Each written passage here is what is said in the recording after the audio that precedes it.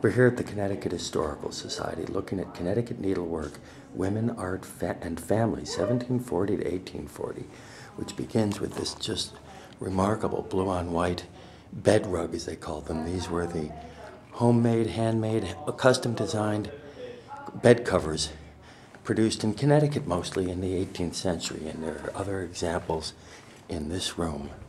And these are really some of the most astonishing examples of the needlework arts anywhere in America. This collection has never been shown as comprehensively, and it is one of the best collections in the country. One of my favorite objects is this amazing crewel embroidered coat for a young man from the Talcott family.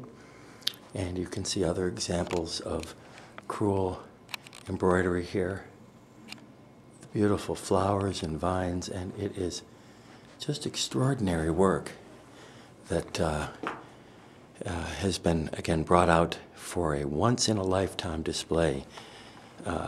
These are rare, rare treasures, and in this room we have some of the earliest samplers. Needlework, I love this example from New Haven with a house from the Mansfield School, and Norwich, Connecticut produced some of the more interesting samplers that one sees. That's an example there.